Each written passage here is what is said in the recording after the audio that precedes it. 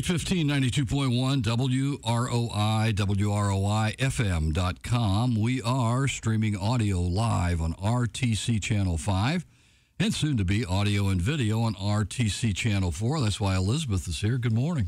Good morning. Thanks for joining us. Yeah, no problem. All right. We're going to have our Doc Talk radio show for the month now. And, of course, we feature OBGYN Dr. Eric Seward. Dr. Seward, good morning. Good morning. Thank you so much for being here today. Oh, hey, it's another great day. I mean, once a month. Here we go, right? Here once a month, right. every month. And we're talking about... Well, I'm going to talk about screening tests. I want to kind of piggyback on our conversation we were having on Friday. Of course, it's Breast Cancer Awareness Month. And we talked a little bit on the Bank Show on Friday about mammograms. And, of course, that is one of the screening tests that we hit hard. As a reminder for those who may not have listened on Friday, this is National Breast Cancer Awareness Month. Every October, right? Every October, we talk about getting screening mammograms. And when I talk about screening tests, in general, what I'm talking about are the things that we do as hopefully healthy people to identify potential problems before they become big problems. And so when we talk about screening tests, we're talking about general tests that we're doing to try to either get problems when they're small problems or get problems when they're at a preventable point. And so a wellness type thing. If yes, we could, a lot of this is exactly that. It's wellness care.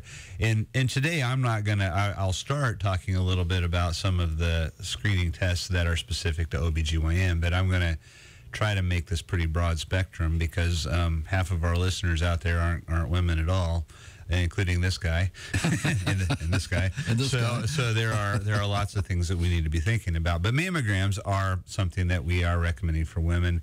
ACOG recommends getting a screening baseline mammogram between 35 and 40.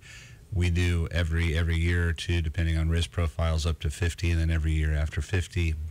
Mentioned it last Friday that there are different recommending groups out there, and so if you get a slightly different version of that from your doctor, or if somebody says you don't need to start till you're 50, or if somebody says you only need one every 5 years until you're 50, they might be right. It depends a little on who you're following, what guidelines you're following. But that said, it's Breast Cancer Awareness Month. Get your mammograms. Okay.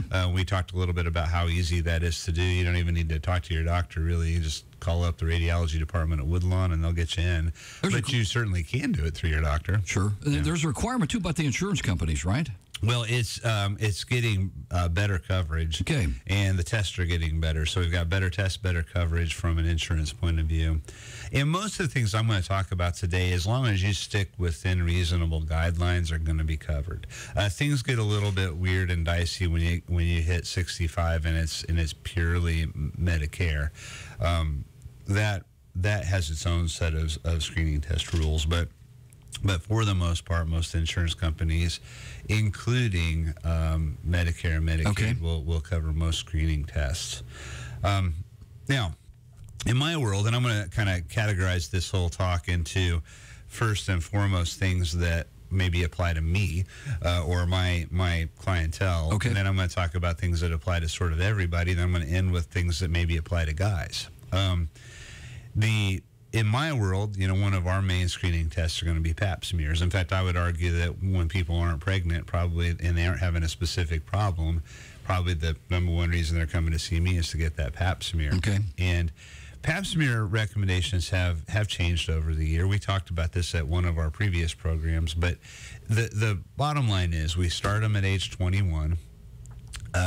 Cervical cancer is what we're looking for. Cervical cancer, if you were to rewind about 50 years, was the number one killer of young women. It was a scary cancer that affected women in their 30s. Probably wasn't diagnosed very well, was it? Wasn't diagnosed very well, but we have this wonderful screening tool. We know a lot about what causes cervical cancer, and we have a lot of evasive maneuvers that we can do to try to stave off and prevent problems. And so when it comes to screening tests, the Pap smear is a good one. We recommend starting at age 21. For low-risk populations, you'll get, depending on where you fit into the risk spectrum, tests every, anywhere from every 2 to 5 years. And when you're in a higher risk profile, then we'll do them every year. Sometimes we'll do those tests along with HPV testing, which is another big part of why pap smears and cervical cancers issues come up. But that's one of the screening tests that I do often. Okay. Another one, not specific for women, but probably on a 90-10 range, are what we call DEXA scans. DEXA scans are bone density scans.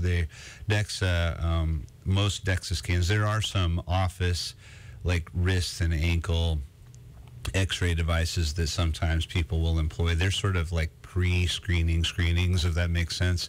They don't have the power to count as an official screening test. But DEXA scans look at hip, lower spine, measurements of bone density, and they measure those densities against what the average 20-year-old would be, and assuming that 20-year-olds have nice strong bones, and they will then rank that based on sort of a standard deviation away from that strong bone status as we think of it.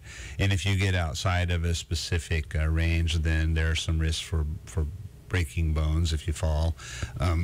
We see these risks go up as people get older. Sure, as they get older, right. And, there's some pretty devastating statistics for when people are 75 or 80, they fall and break a hip. There's a lot of morbidity, a lot of mortality that goes along with that. That's right. Best way to prevent all that is to prevent breaking a hip. Best way to prevent breaking a hip is, well, A, don't fall, and B, keep your bones relatively strong and identify those risks. And so that's what a DEXA scan is all about.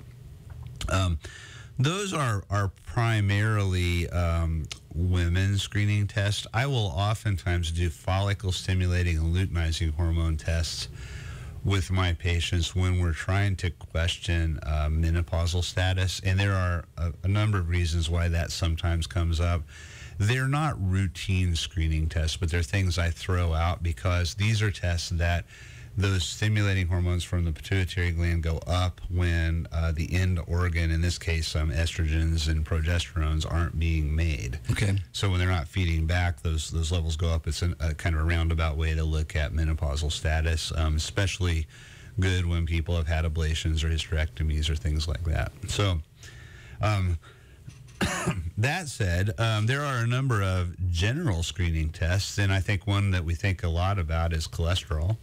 Cholesterol is not just a simple thing, and it's not a static thing, but I think most people have heard of cholesterol readings. High cholesterol associated with heart disease. Right.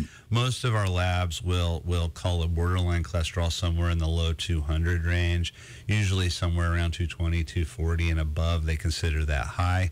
Less important is that overall number than how its ratio is built around some other things. There's several different stratifications of cholesterol: high density lipoproteins, HDL, LDL are different versions of cholesterol, and then there's also a very low VLDL cholesterol. Well, the HDL is actually protective. It doesn't cause inflammation or scarring in the lining of the arteries. It actually sucks up some of the low and very low density. That's the good guy. That's the good guy. So when you've got a lot of HDL, that counteracts some of that LDL. So if you've got a high cholesterol or a borderline cholesterol, but you've got an excellent HDL number, that sometimes means that you may have a good cholesterol. And they look at those ratios and profiles. But when we do a cholesterol screen, it's usually a comprehensive screen. Mm-hmm. A lot of times if you go to a health fair or just sort of an insurance draw, they may just be doing a single number. It's nice if you can get that whole panel. And that's something that I usually start doing for people as a baseline when they hit 40. Okay.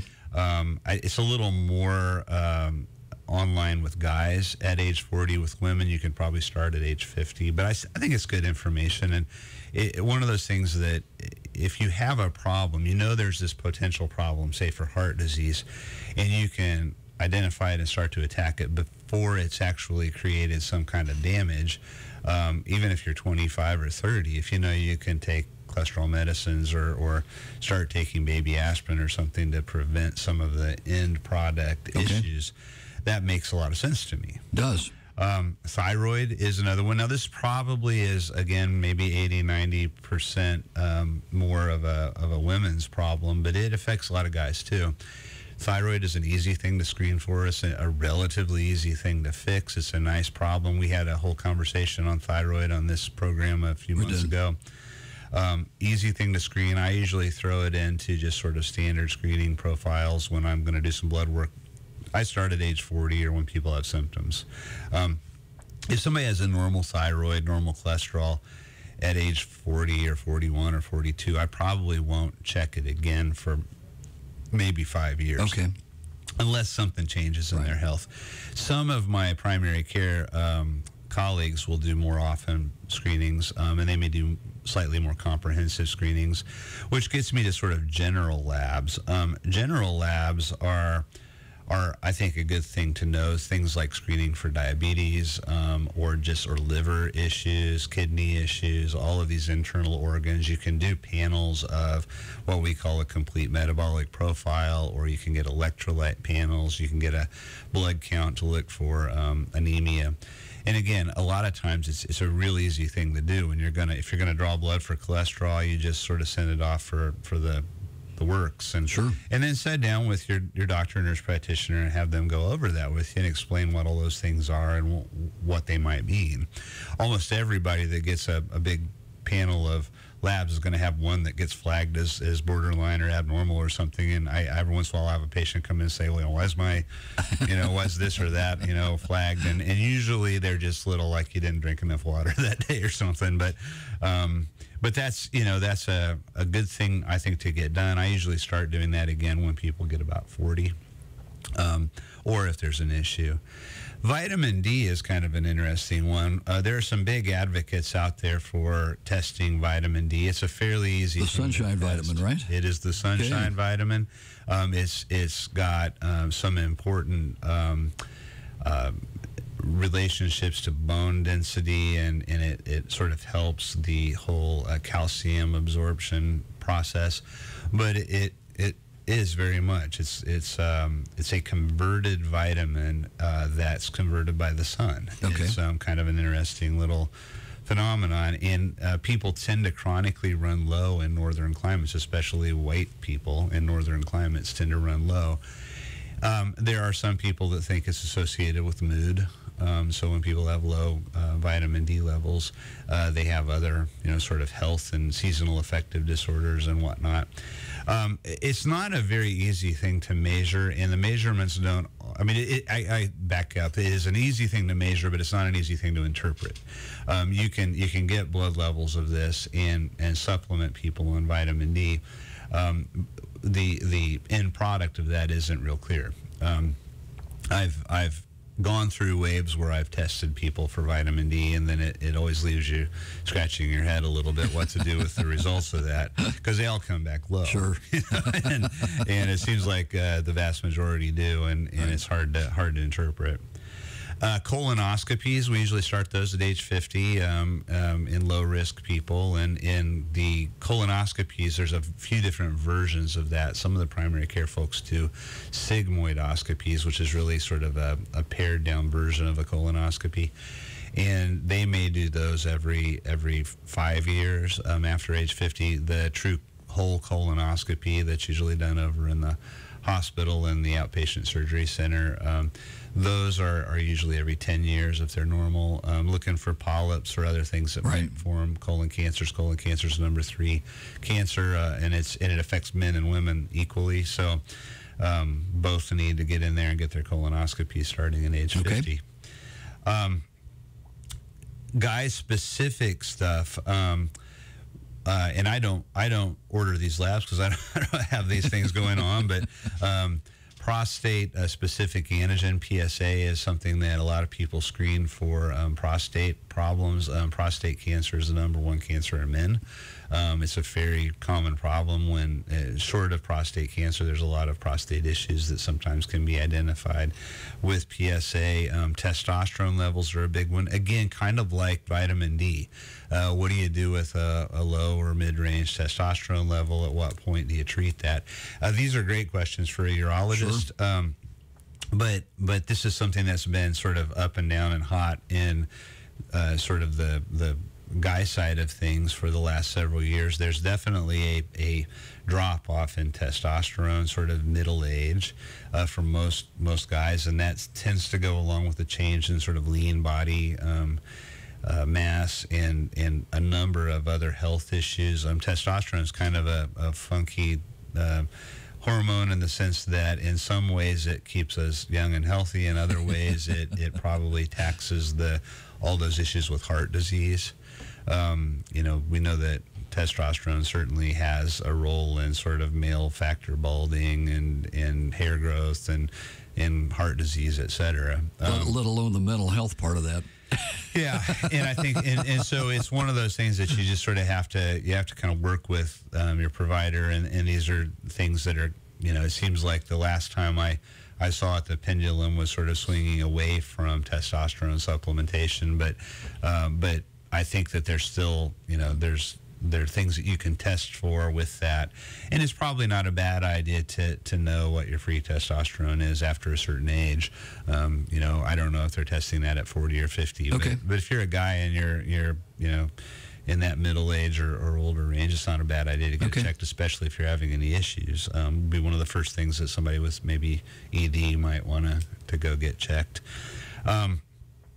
EKGs aren't necessarily routine screening tests, but heart disease is the #1 killer of all people, and that's men and women alike. And so if, we tend to focus a lot and think a lot about cancer, I think we spend so much time thinking about cancer because it's one of those lightning strikes out of left field that scares us, but the vast majority of us are more affected by heart disease on an order of almost 2 to 1. And so probably in everyday conversation too, the cancer is going to come up more than the heart disease is. It is, and it's easy to kind of overlook. I think especially in my world, you spend a lot of time talking about these screening tests, cancer screening, menopause, et cetera, but I think OBGYNs in general don't spend enough time talking to women about heart disease because we think of that sometimes as being maybe a guy problem.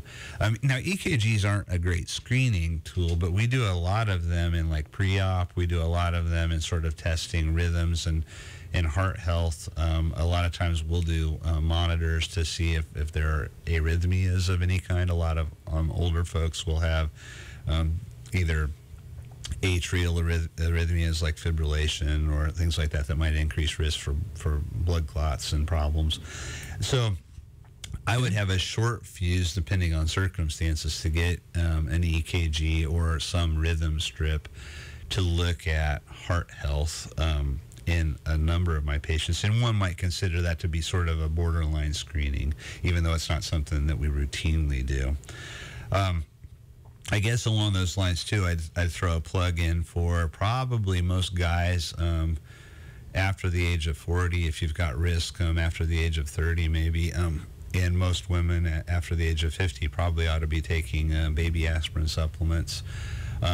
Again, there's all kinds of ups and downs and pendulum swings in what the general recommendations are for health, and this is one that's not been immune to that, but I think for at least the last 30 years, that's been the general recommendation. Most of the last 30 years, taking a baby aspirin to help stave off heart disease. And while that's not a test, it's just sort of a PSA shot for basically both men and probably women. One of those things that won't do you any harm. Right.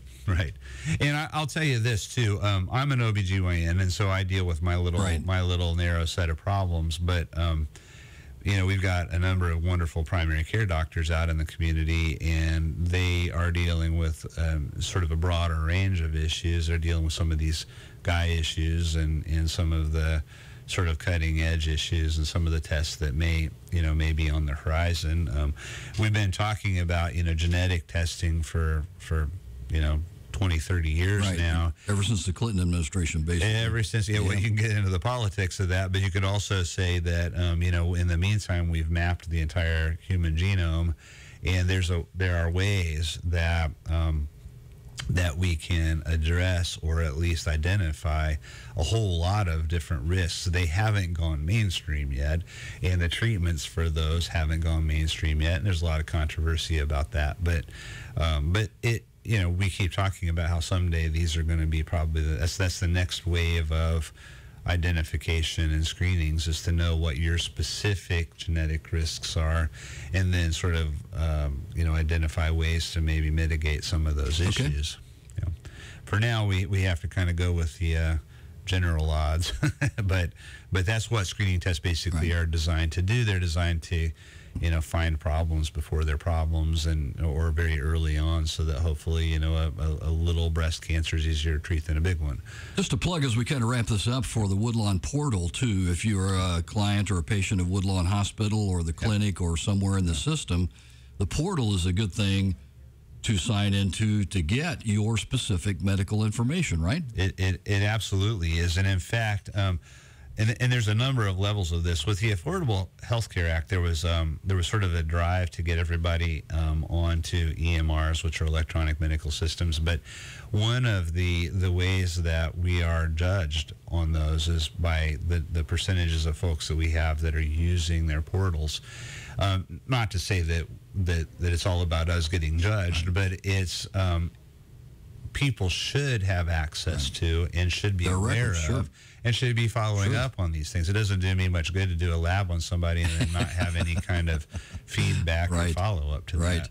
And a lot of times that's, I think, what happens when things are normal. Right. People just sort of lose track of it. The old notion that no news is good news is sort of bad medicine, so to speak, or just a bad policy for personal understanding of your own health issues. Dr. Eric Seward, our guest this morning on Doc Talk Radio. Dr. Seward, folks who would like to follow up with you and maybe talk with you more in depth, how do they get a hold of you? Hey, I'm over at the Woodlawn Medical Professionals Clinic. We like to think of ourselves as WIMPs, WMPS, but I'm right there in the second floor of the, I guess it would be the east end of the hospital. Okay. And you can call up there and get appointments, or we're happy to see anybody. Any thoughts about next month? Oh, gosh, I have a whole list of topics. And what I usually do is I throw out to all of my friends and relatives and coworkers, what do you guys want to hear about? I haven't gotten any feedback here recently, so I'll go back at it. Anything you want to hear about? We'll talk. Okay. We'll talk over the next few weeks. See what we come up with. We'll come up with something. Dr. Seward, as always, there's lots. Thank you very much. Thanks.